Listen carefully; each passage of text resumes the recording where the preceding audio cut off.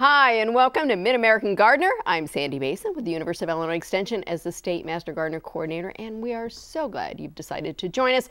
And you're going to really be glad you decided to join us this evening, and you want to stay tuned because we're going to be introducing our brand new host to Mid-American Gardener, Tanisha Shade Spain. Yay! Yay! Now, if we had an audience, there would be much bigger applause. At any rate, so we're really glad. And at the end of the show, you get to meet her and learn a little bit more about her. So, and we always have a great group of people to take your questions when it comes to gardening.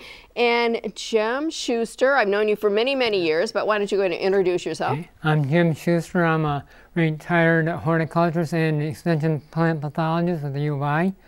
And my first question came from Quincy. Dottie was over there.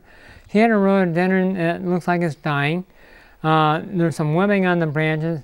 She had 3 plants and only, well, 4 plants, and 3 of them look fine, but this one is dying. And I was looking at the pictures, and she had mulch down, and the first thing I thought of was Phytophthora root rot, because mulch holds water around the roots, and rhododendrons do not like that. But then, looking at the branches, it didn't match the symptoms for Phytophthora. But it does match canker disease, because if you look really close, some of the branches have darker brown spots in them against the gray, and that would indicate probably that she has Bossosphaeria, which causes a canker. Now, if that ground was also bare instead of mulch, Phytophthora root rot can also cause cankers too on a rhododendron. But because of the mulch, I'm suspecting that she has Bossosphaeria. That is spread by rain and wind, and you can prune it out because there are no really good fungicides for canker type diseases. And if the plant really looks bad enough, you may just want to consider ripping it out and either burning it if you can legally burn it where you live, or dig a big hole, cut it up small, and drop it in the hole and let it rot in the ground. So you minimize the spread of that disease.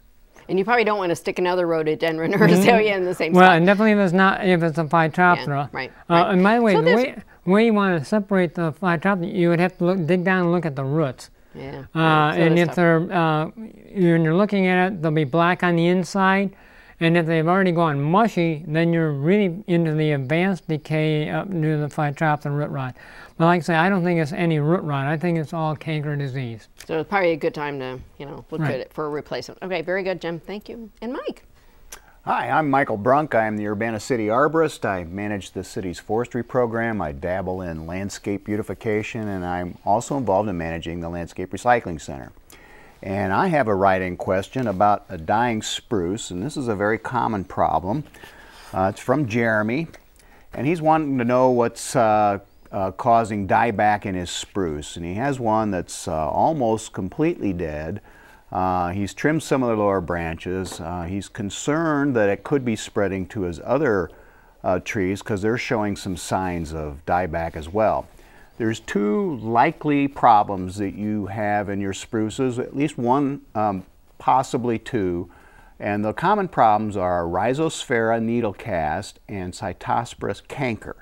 Now, Rhizosphaera needlecast, it'll affect everything but the new growth. So you'll have green tips, and behind the green tips, you'll have dieback. Cytosporus canker, on the other hand, you'll have dieback through the entire branch, and it's characteristic. You'll see little bird dropping type sap markings on the inner parts of the branches and trees. So they're little white spots, they look like bird droppings, and that's a common sign of Cytosporus canker. Cytosporus canker is not treatable. You probably should take the tree down and start over. Rhizosphaera is treatable. You can treat that in the springtime, and if you get a good certified arborist to look over those trees, they could probably guide you on how to treat, what kind of a fungicide, and exactly when to do it. I think it takes 2 treatments. One as the caps break and start to grow, and then another one down the road a couple weeks later.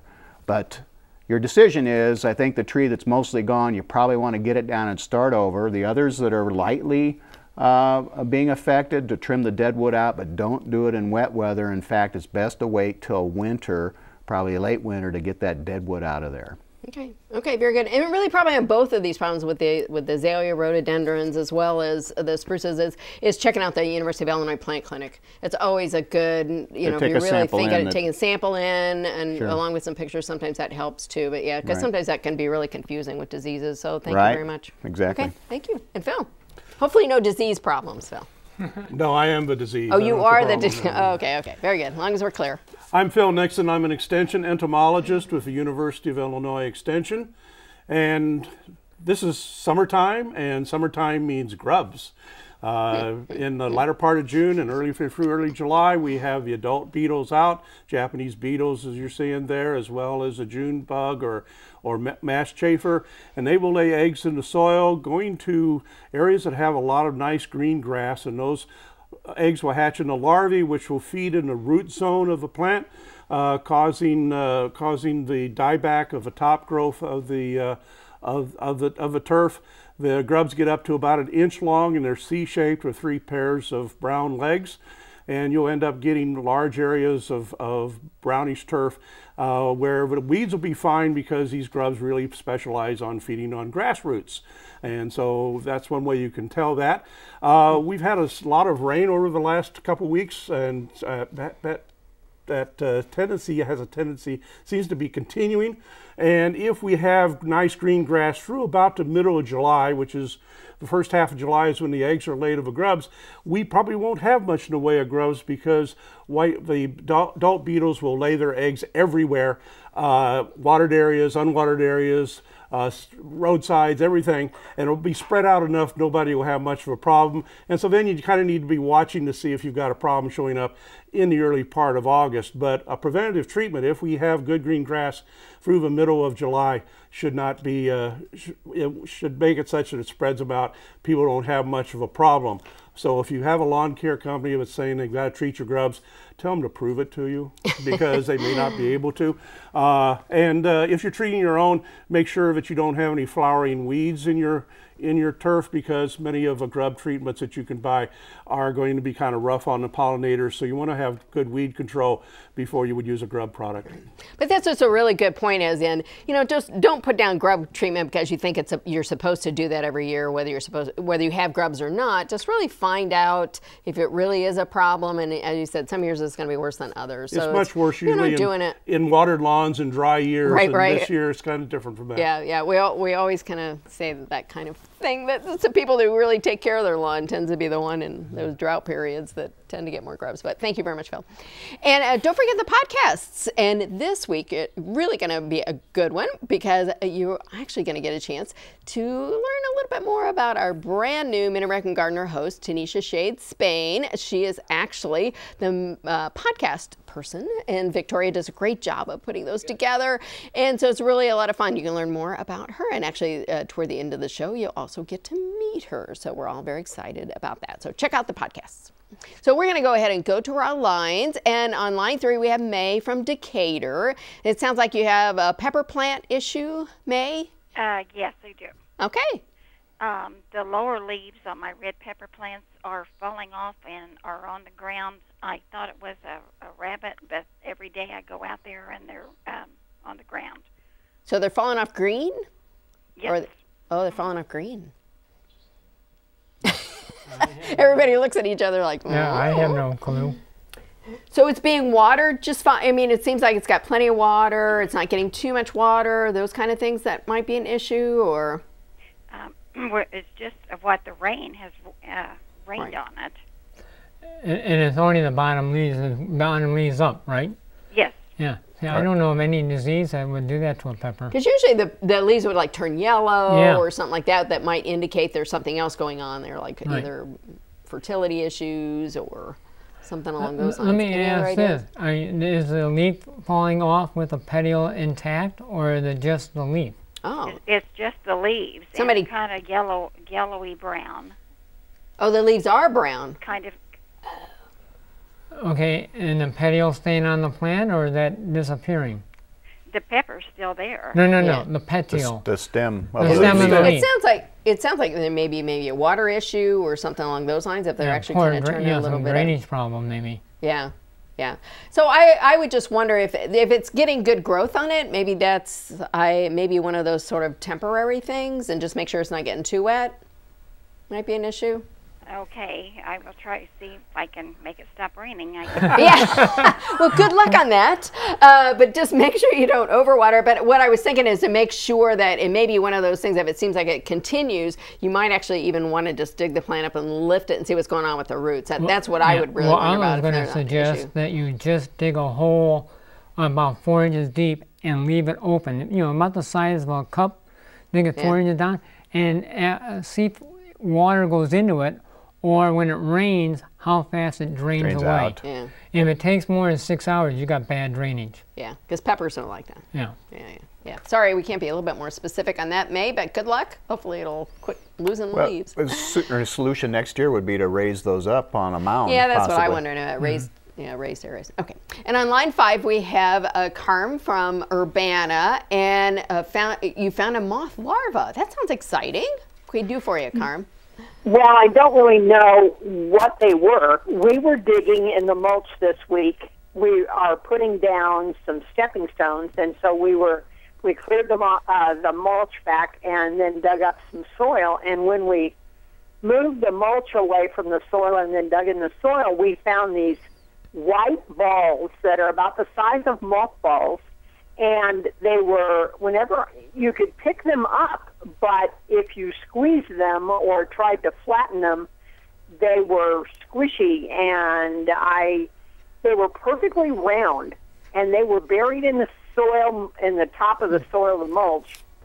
And I wondered if we've had a lot of moths, and I wondered if it was moth larvae or if it was some kind of because when I smashed a couple of them, they were mucusy. Did you, are these about the size of a heterocorsage pin, about 1/8 of an inch in diameter? They're the size of the old-fashioned marbles that we used to play with as kids. Mothballs, I think she said too. Mothballs, yes. Oh, they were huge then. So they're half an inch across or so, huh? Pardon me? Half an inch across or so, is that what you're seeing? Yes. Okay. How many were you seeing per square foot? You know? Oh, probably 5 or 6. I have a clue in the world. At least you're honest, Phil. No, I don't have a clue. I don't know. Well, you know Nothing what I that wondered gets about that was, sometimes fungus. Yeah, sometimes I wonder about fungus. Yeah. Might be something like that. Yeah, like a well, puffball. like before, like mushrooms and stuff, like before they actually go ahead and do the full fruit. fruiting, where they produce spores and stuff like that. I wondered if it wasn't just a mushroom. I've had people ask me about puffballs, both below and above ground. Yeah, that's what I really wondered. That maybe it was along those lines. Yeah, at first when she was mentioned, and I thought it was delayed reaction fertilizer that'll come in little balls like that, but they're about 1/8 of an inch in diameter. And I was going to say the puffball won't be real juicy. It'll be squishy, but it won't be juicy like an insect. Okay, yeah. Wow, that's a good one. You may have to take a picture for us. There's no insect that I'm aware of that will be that big like that. Send us a picture. We really want to know about that one. But it doesn't sound like it's anything to worry about. That's probably the big thing. No. It's nothing to worry about. Okay. And on line 3, we have Kay from Jacksonville. And it looks like you have some issues with irises, Kay. Yes. They seem to be dying from the tips. And they're not planted too deep. Some of them bloomed, but some just look really bad. How long has it been since you've divided them? Is it really thick? No, they're not. I divided them about, I don't know, a couple of years ago. Do you have brown streaks going down the center of the leaves? Yes. That's probably iris borer. Iris borer the moth will lay its eggs up on the leaves, and then the insect will tunnel down through the leaf, giving you a brown track. And many times the tip of the iris leaf will turn brown after it does that, and it will go down to the corm, or the bulb, so to speak, actually the corm of the iris, and attack that. If you've got tall bearded iris, they have large enough corms that they will usually survive that, but they can get it fairly easily. Smaller cormed irises such as Japanese iris and Siberian iris get it very uncommonly, but when they do, it tends to kill the plant. There isn't a whole lot you can do to prevent that. Insecticides that used to be available are pretty much off the market. Probably the best thing you could be looking at would be one of the orthene type materials that you can put into the soil. It'll be acephate, which will be sold as orthene, may give you some effect. Other people have luck digging up the irises and pulling out the borers, but I think you kind of got to be a surgeon at heart to be able to do that and have the plants live very well. So she might want to go ahead and dig them up. Dig them up, and what you'll find is later in the summer they will be big fattish caterpillars about 1.25 inches long and about as big as your little finger. I mean, they're heavy-bodied, full-figured, white to pinkish larvae. Okay, so that'd be a good investigation. Okay, very good. And we're going to go ahead and go to our other email questions. And Jim, what do you have for us? Okay, Jane from Farmer City has Wigelia. They've been in the past in full bloom at this time of year, which is basically within May when she sent this in. And this year, only a few branches had blooms, and the overall plant had a lot of dead stuff in it. And she wants to know why. And she thought maybe it was drought, cold winter, old age. Well, I'm not sure it's going to be old age.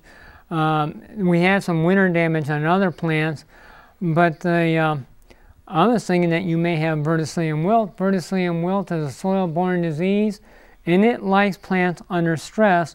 And with all the rain we've been having, you know, we had a wet March, we had a cold April, and we're having, you know, May was also wet.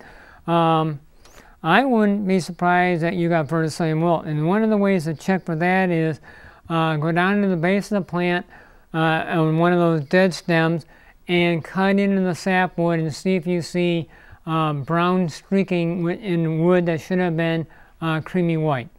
And the other thing would be, if you can't find it there, then you have to go in and find the roots and look at the roots and see if you have brown streaking in the roots. And if you do, you're out of luck.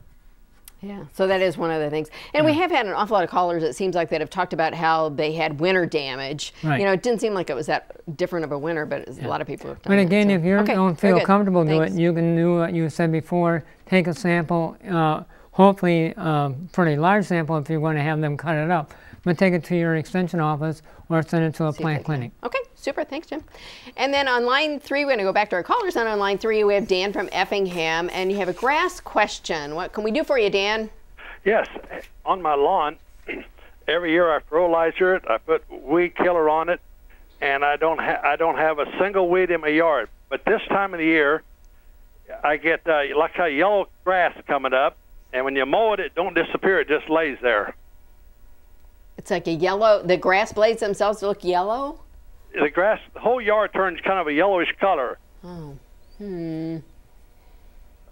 Rust. Well, that's what I wondered. Maybe rust. Yeah. Orange, more of. It's not rust. I'm going to call it water grass or something like that. Oh, there's yellow nutsedge. Yellow nutsedge. Maybe probably. yellow nutsedge. Yeah, and there isn't any good control for that you can do. I know before I retired there was a chemical that could be applied by a turf specialist that had a license to apply the chemical. I'm not sure if that chemical is still on the market or not. Yeah, there are a 3 different things. One is called Sedgehammer, and there are a couple others that are available and that are available to commercial people to use. And so a lawn care company will be able to do something for that to reduce that without having to renovate the whole lawn, which is a fancy way of saying you kill it all and start all over. But yeah, a lawn care company will be able to address that issue for yellow nutsedge. But it might be good, this is really a good opportunity to remind people to get good, accurate identification, because you really need to find out what this is. And sometimes it's really hard for us to sort of, you know, just from a description, it's hard for us to get an idea. So if you want to go to your local extension office, you can actually take in a sample, and maybe they can do a better job of giving you some ideas of what that plant Now, some of that stuff, if you catch it young and it comes in a patch, it's easy to pick out when it's young, and you can actually hand pull that some of those sedges out, but it's certainly not very easy to do if it's all throughout your area. Accurate. Okay, very good. And on line 5, we have Wanda from Champaign, and it sounds like, Wanda, you have some questions about mushrooms. On line 5, Wanda, you have questions about mushrooms? Boy, it's been a good mushroom year. At least I would think it'd be a good mushroom year. Do you have a call? Wanda? Yes, I am she. Oh, there you are. Yes. I'm trying to find out. I have mushrooms coming up in my front yard, and they're rather large, and well, some of them are, and they seem to break off at the bottom of it. And I thought that these mushrooms would have spores, but they may have to get bigger for that.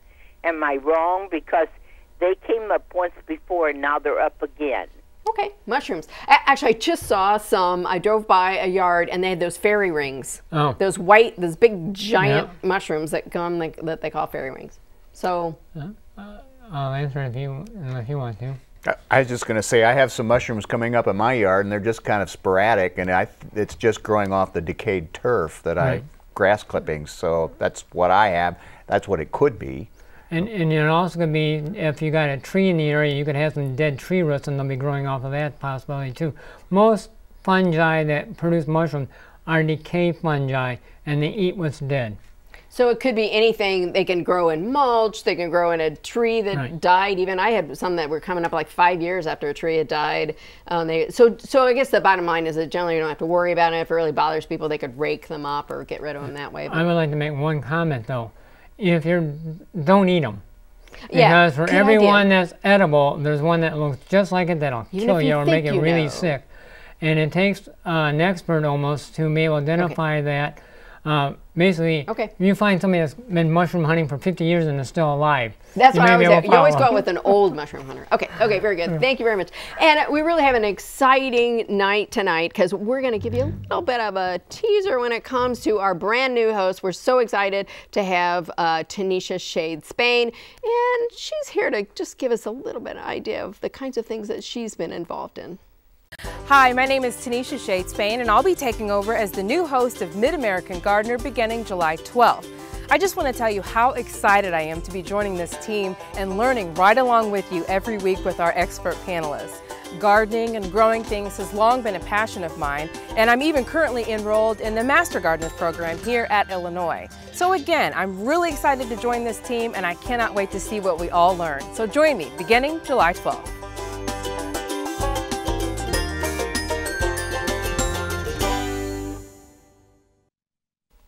Great, Tanisha. And she's here in person. I tell you, Tanisha, I've really had a lot of fun being the interim host, but I'm so glad that you now are a part of this program and you're going to be the brand new host. So why don't you give people maybe an idea, obviously a great video that you had there out at the Idea Garden, I might add. And it was so hot that day.